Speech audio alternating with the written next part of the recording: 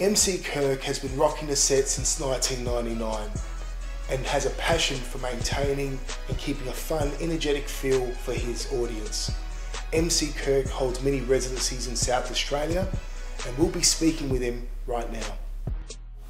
I've been MCing for a good 14 to 15 years under my belt.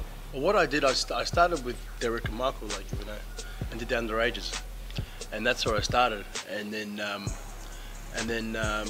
But when I did my first paid gig, I had one person that told me words that I carry to today, and they said, when you talk, have conviction. So don't ask the crowd to put their hands up, tell them to put their hands up.